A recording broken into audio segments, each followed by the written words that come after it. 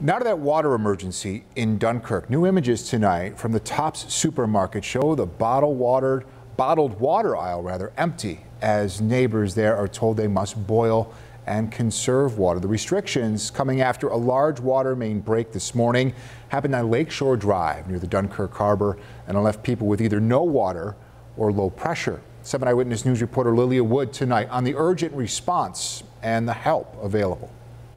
You wake up and you say, I'm going to take a shower, I'm going to do my dishes, I'm going to brush my teeth, and you can't do anything of that. Kenya Cerullo of Dunkirk woke up this morning and realized she had no running water. I went to get some water out of the grocery shop, and everybody was there already waiting for them to open to get water. That's when she learned she's not the only Dunkirk resident without water. Yep, no water. My wife says, hey, how come we don't have any water? I said, what do you mean we don't have any water? This morning we got up, take a shower, no water. Most of the city of Dunkirk and some surrounding areas are affected by this water main break on Lakeshore Drive East and Deer Street. The director of Public Works tells me everyone has neither no water or low pressure. It's one of our main arteries.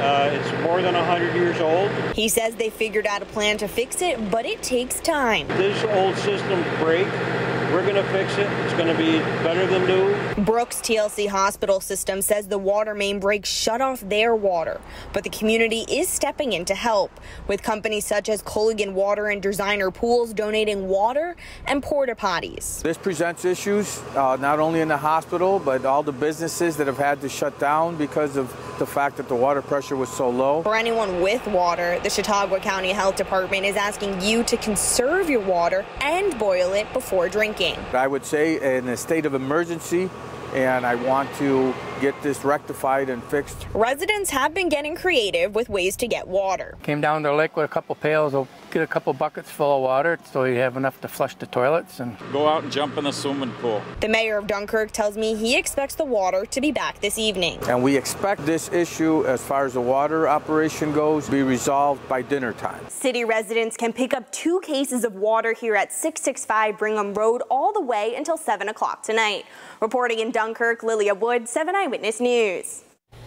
Now, water advisories have been common for people in Chautauqua County. Fredonia issued a water state of emergency just this past September. Neighbors in Mayville have had 4 advisories since August of last year, and Brockton, Portland, and Lilydale have also been under water advisories at some point during the last 12 months. Now, just a few years ago, leaders hoped to address this issue with a massive clean water infrastructure project. The $30 million project included 7 miles of pipes, a new water storage tank, and pump station.